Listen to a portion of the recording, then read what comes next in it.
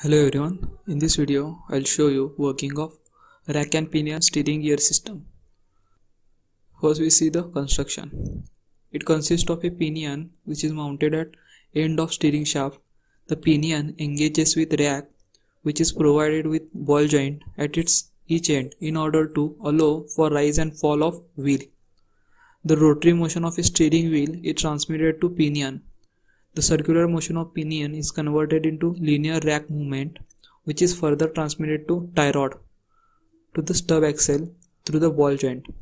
This type of steering gear provides sufficient low gear reduction for car, and it is quite suitable even for heavier motor vehicles if assisted with power. It occupies very small space and less number of linkages. The rack and pinion steering gear is used in Maruti 800 cars and Maruti Swift.